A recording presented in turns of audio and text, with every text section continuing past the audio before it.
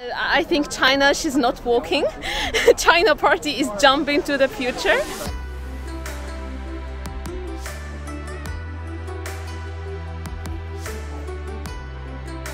GYLD China Tour!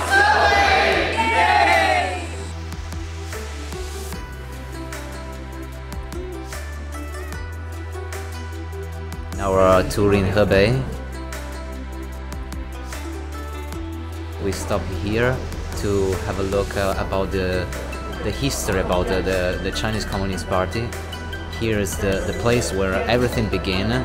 This is the last location where before the Communist Party decided to move and settle in Beijing in 1949, and they set up the People's Republic of China.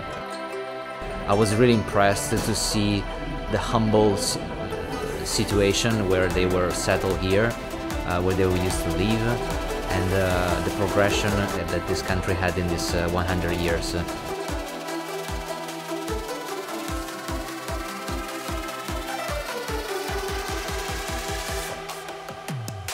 Finally here in Xiongan. Finally here in Xiongan.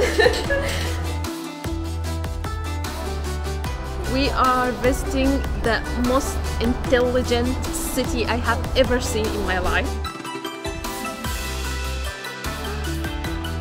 We were very impressed to see this kind of smart city. I always read on news online, on magazines, but I never seen with my own eyes how it works. Yeah, they show us how this city, it will be the future city. We went to a Xingdong supermarket where it's all automatic. There is no employees. We just tried to buy a bottle of a tea, peach tea. Yeah. Yeah, and we scanned the QR on the bottle, I guess. Where? Yeah, this one. You just need to scan this one and pay everything by yourself.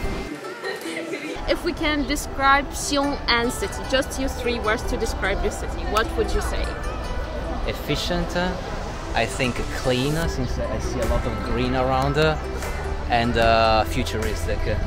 Okay, for me, I think Xiongan is green, modern, and super intelligent. All the time we can see in the movies, but today I think this is my first time to catch the future with my hands. So I hope many foreigners can come to Xiongan and see it by themselves.